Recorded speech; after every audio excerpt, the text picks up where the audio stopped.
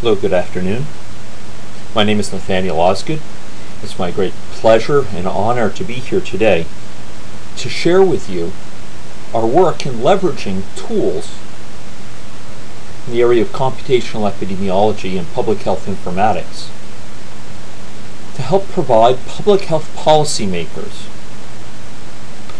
with insights so that they can invest in health policies that are simultaneously more effective in reducing the burden of illness, more robust under future uncertainties, and secure greater bang for the buck. I should emphasize that the work I'm going to be emphasizing today, concentrating on, is joint together with Professor Kevin Stanley at the University of Saskatchewan Department of Computer Science. And our work in this project and more broadly has only been made possible with the tremendous support and cooperation with a wide variety of partners from the health sciences area, cooperation for which we're very grateful. The work that I'm going to be focusing on today leverages the growing power, ubiquity, and functionality of today's smartphones. Many people are aware of the dizzying array of functionality offered by today's smartphones and have adopted them accordingly. But few of those people have realized that much of this functionality is made possible through the provision on the phone of a wide battery of sensors.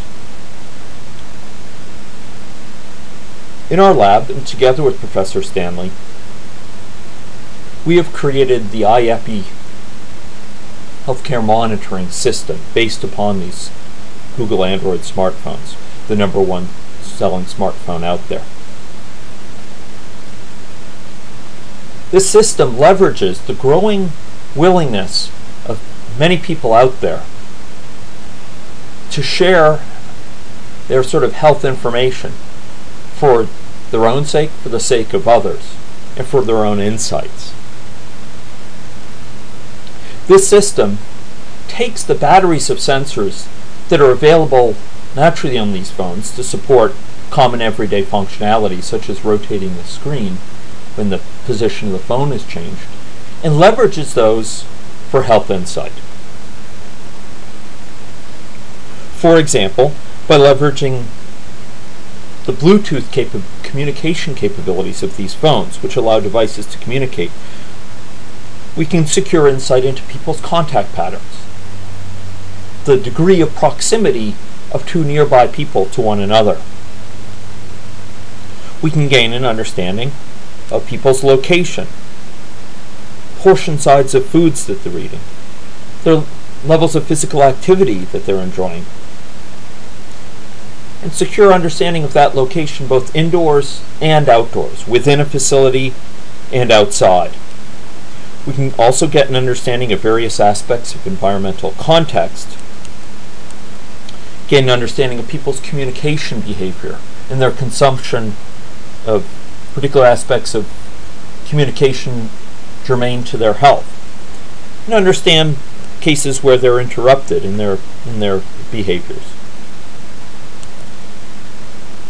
To help disambiguate and enrich the understanding of the data that's gathered in an automated fashion from our sensors, we can also issue surveys whose delivery is contingent upon context, and where the answers to those surveys can help provide additional degrees of insight or understand better the meaning of the sensor data we pick up.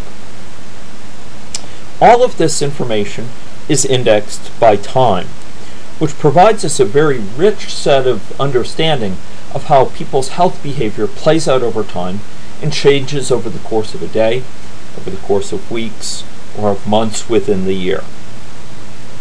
So, for example, such a system allows us to collect information on differences in the physical activity level among different subsets of our study populations. So individuals who opt into such a study, for example, are shown here on this screen. With participant 1 on the left-hand side coming from quite a far distance within the city, and participant 2 on the right living in a different area of the city and one much closer to their ultimate destination at the university. What we can see is very different levels of physical activity associated with these participants. By examining the change in their location over time, we can gain insight, for example, as to the mode of transportation used for each of these people. More broadly, we could amalgamate the physical activity information gained from various participants and gain an understanding of how physical activity patterns vary more broadly across a city. This information could, for example, help hint as to insights related to the connection between aspects of urban form and physical activity patterns. For example, the degree to which amenities such as bike paths or sidewalks help support and stimulate physical activity, the degree to which the shapes of streets might impact physical activity.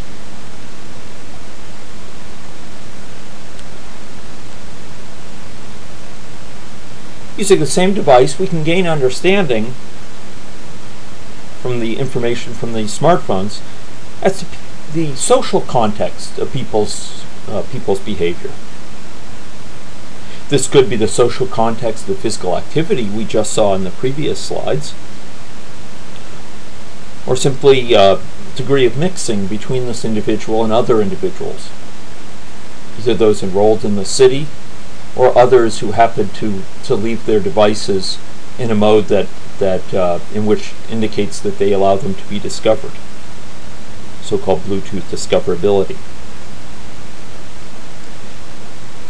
Gaining an insight of social interactions can help us understand where those social interactions are occurring, or at what times, in what physical activity context, for example, and how those change over the course of seasons. For example, how does crowding associated with living conditions change over the course of the year, as it's more possible to get out in the summer, for example, than in the winter. This information can lend us understanding, for example, of patterns of infectious disease. Unfortunately, left to its own devices, the sort of information we can collect from the phones is a mass of numbers that communicates limited meaning, limited insight. To help provide us with real insights, to help turn this cacophony of data available from this phone into real insights, we turn to models. Computational models, such as simulation or inference models, help us make sense of this flood of sensor data. Particularly, they help us understand the implications of the sensor data for our decisions, for the decisions of health policymakers, by linking them to health policy outcomes. Now, these linkages are frequently rather distal. For example, a model can help us understand the degree to which physical activity patterns we see in different areas of the city might ripple through over the course of years and decades into greater burden of chronic disease,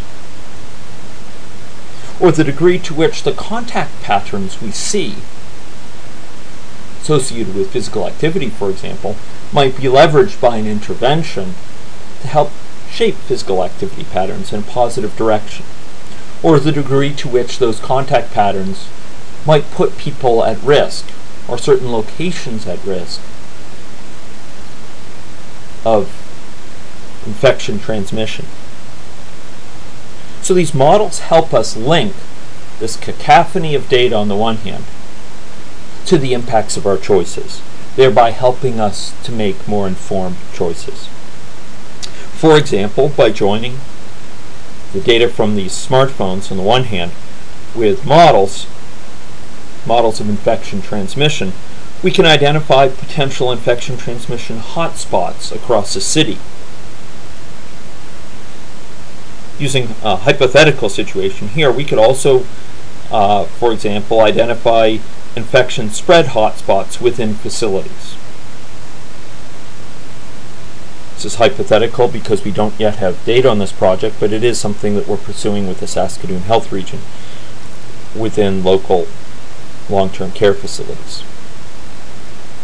Frequently, the data collected by these phones has many possible uses and exhibits not just dual, but many additional possible uses. One example is the sort of data on the movement patterns, degree of proximity,